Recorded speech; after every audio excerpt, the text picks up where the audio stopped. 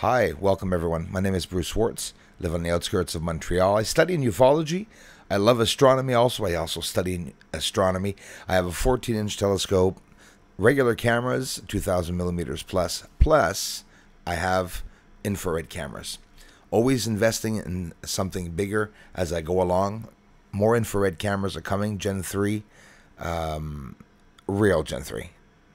You know, you could have a Gen 3, Gen 2, Gen 1 without actually being able to capture anything, right? I mean, it's awesome to have a Gen 3, but don't forget, if you're going to pay $10,000, $15,000 and you can't catch anything in the sky, well, you got to be sure that you get things in the sky.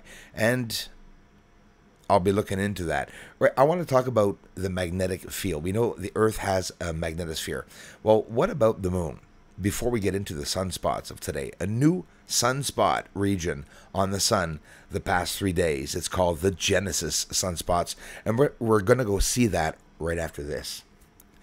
Magnetic fields on the moon. Is there a magnetic field on the moon? Apparently not, and a basic reason why is the magnetic field on the moon is very weak in comparison to that of the Earth. And again, this is just what they're saying. The major difference is the moon does not have a dipolar. This is simple enough to understand. A dipolar magnetic field currently, as would be generated by a geodynamo in its core. So like little toys, not hard to understand, that you spin atop, you know, to have a magnetosphere, so they say. So that magnetization present is varied, and its origin is almost entirely crustal in location. I know I spoke to you before about some of the mares. They are very dense, and satellites can't even go over those regions because they will be pulled down into orbit. So they don't know much about the magnetosphere. The plasma sheet is a very dynamic structure in a constant state of motion. So as the moon orbits through magnetotail, they say, the plasma sheet can sweep across it many times, with encounters lasting anywhere from minutes to hours or even days. So what is this that we're looking at, right? The lunar wave, or the lunar ripple. I believe it's Crow that gave it the term lunar wave, if I'm not mistaken. I've never seen anyone else post it. This could create a temporary nighttime atmosphere of dust. Here's a good one. The moon comes, when it comes in contact with a gigantic plasma sheet of hot charged particles trapped in the tail, which, you know, the magnetotail. The lightest and most mobile of these particles, electrons, pepper the moon's surface and give the moon a negative charge. What about the interaction between the moon and the Earth's magnetosphere? That's an interesting one. Just want to share this. There's the house. We can make some cool images with the polarized lenses, right, over the cameras when you're filming the sun.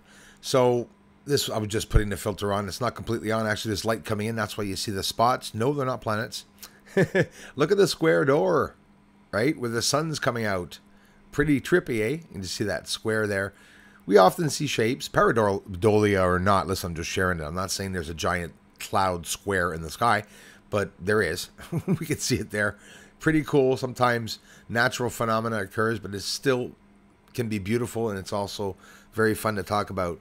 Ladies and gents, whether you believe me or not, I saw for the first time in my life a meteor or asteroid come lower than I've ever seen before, 50 feet over the house. A second one entered the atmosphere. And here's the problem. It was going straight across like a plane, and it was going up and down, weaving up and down like a tadpole in water. And it was absolutely incredible. Very similar to this object here, except it was very egg-shaped. It was like, you know, literally egg-shaped. It was more pointy. The nose was more pointy. It was like that. I liked this one finished. And listen, I've never seen that in my life come down out of the sky. It's absolutely incredible. And again, they're talking about fireballs for August 27th today.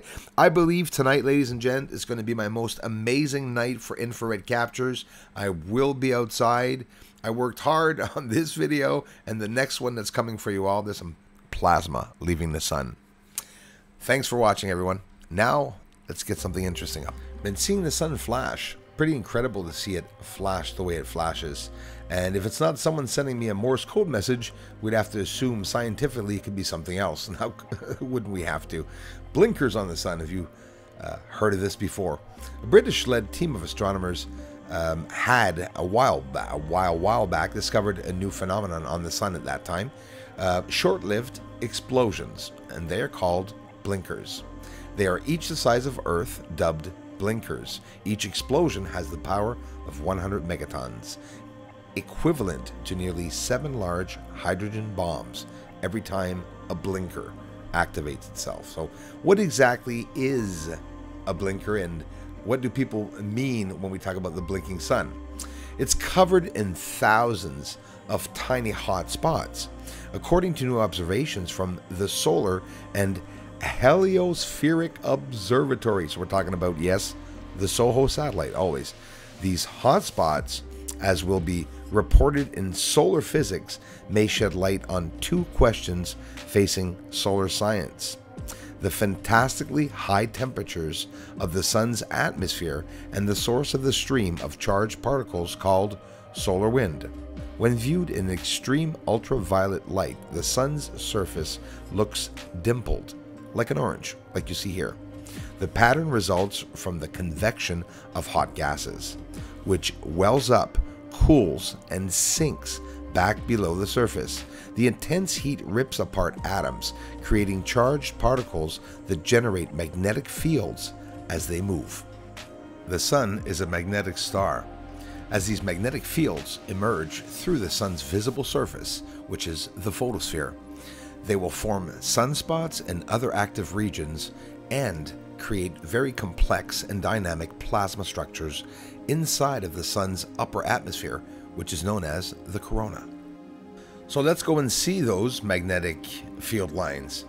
So it started off on the bottom. You can see there, this is AR 2860. I'll get some numbers up for you. And 2859, a bit higher up, more in the center.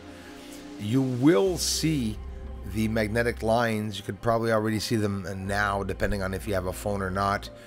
Let's get a little bit of information, basic information. Ain't going to talk about radial flux and correlation and all the things that scientists use. We're going to try to keep it interesting. So 2859, 2860. On the bottom, you're looking at a new region, a new sun region, 70,000 kilometers long. To give you an idea, between those two planet-sized flares, spots that you see on the surface, it's absolutely incredible. Another flare, more flares there, more flares there, here a flare, there a flare, everywhere a flare, as they're starting up. There, look, check it out, guys and gals, the magnetic lines on top. I want you to see personally what they mean. That's all I'm here to do. Just try to understand space myself, and for some, if you already know what I'm showing you, well, forgive me, but it's interesting for me to be able to explain the things that I'm filming in space, because sometimes, always, actually, theories are always fun to add, but it is sort of fun to have a basic information sometimes of exactly what we're looking at. I got this up, a short video on the members to show them. This is yesterday's flaring. So that was, as of day 3 yesterday, 360 kilometers per second, by the way, not an hour. 360 kilometers per second were registered the solar winds when this AR 2860 on the bottom began. We see a cool plane going by, which, by the way, I don't get very many large planes here. They're offset to me, but those are smaller planes. Sometimes they go by. I know most of the people that are in them. It's all people from around here. So I hope you enjoyed yesterday's flaring. There's warnings for fireballs, coronal mass ejections today, also on the sun. Supposed to be a lot of activity. So right after the stream, that's exactly what I'm going to be doing, is filming the sun once again for you all. Maybe we'll see some more surprises. Thanks so much, everyone. We party all night long. Aliens on the move, they must be mining. They up there sitting down in that pontoon. They drop every Friday.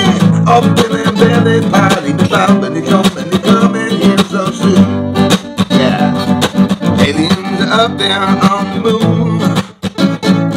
They may be even coming right here soon.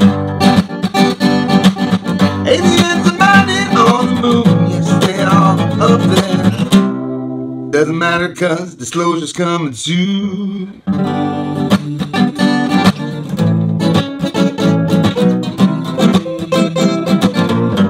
Disclosure's coming